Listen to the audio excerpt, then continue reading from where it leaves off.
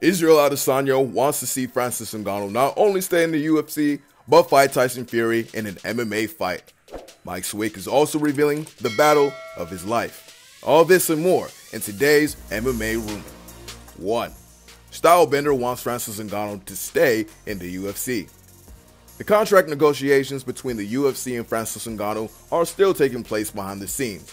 And while many believe that Ngannou can make good on his threat to walk away if his demands aren't met, there's one fighter out there who wishes desperately that this doesn't happen: Israel Adesanya.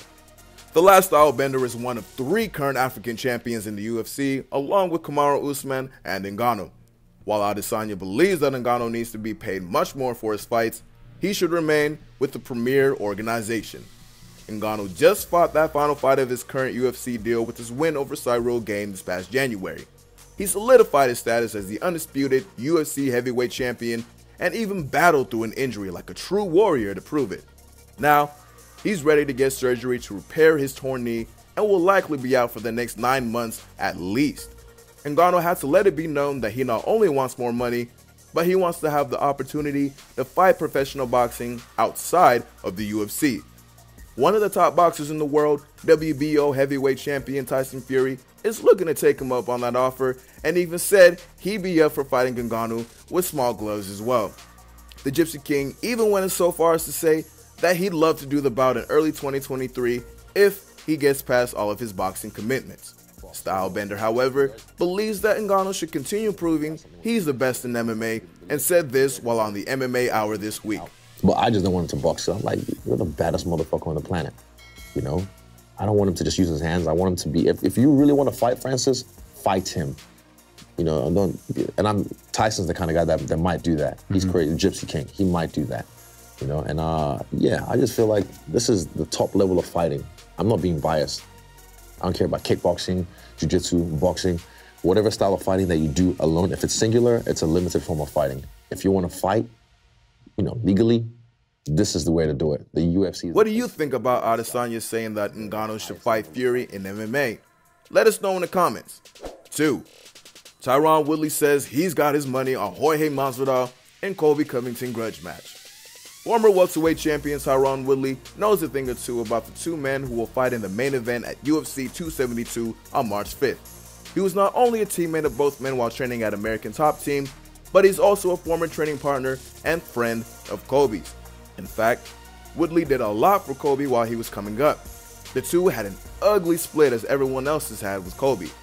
Either way, Woodley has actually fought Colby just 2 years ago and lost via 5th round TKO in that September 2020 fight. By that fight, Woodley had clearly lost a step, and Colby had only fought against the welterweight champion Kamaru Usman just a year before.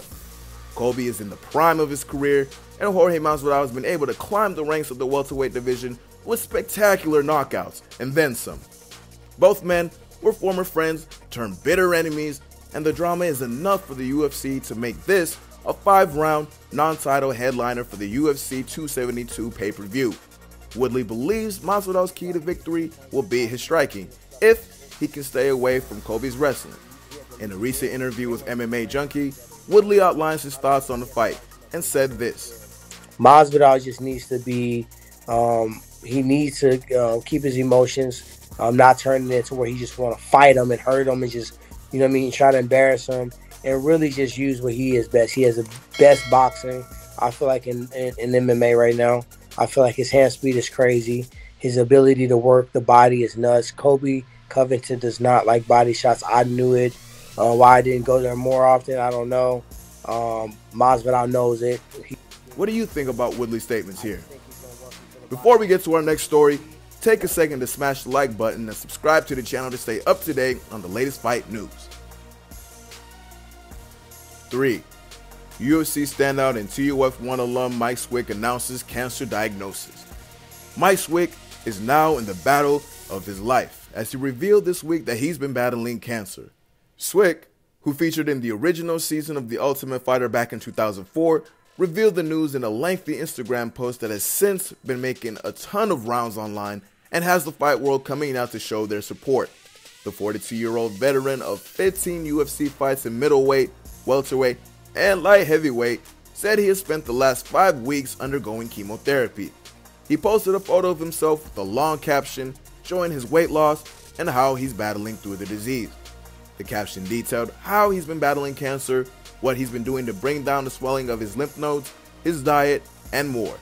Later in the post, he said this: "I will get a scan and update in just over a week, but I decided not to hide this. I want everybody to watch as I beat this BS and recover myself back to 100% with the full recovery. So stay tuned. P.S. I apparently had this for over 7 months without knowing, even after passing an initial biopsy on my lymph node. Since all vitals were good and I passed all regular tests and blood work, we assumed it was a Johnson & Johnson vaccine side effects since the nodes swelled up literally the day after I got it. So if you scroll back 7 months on my IG, you can see how much fun I was having with cancer and not even knowing it.